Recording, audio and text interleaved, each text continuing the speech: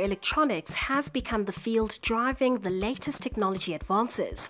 Because of this, the University of Johannesburg has identified the need for a short learning program entitled Digital and Memory Design and Synthesis.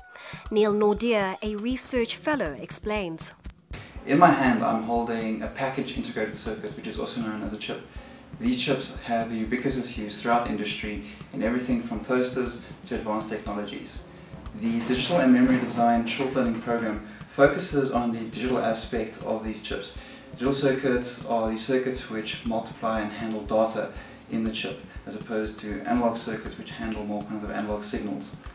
The Digital and Memory short learning program focuses on the fundamentals of how these digital circuits are built and put together.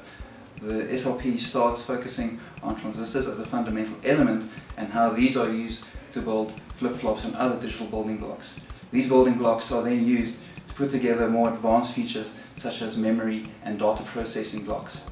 In summary, the Digital and Memory Design SLP gives these students the tools they would need to start designing digital circuits with real applications in mind.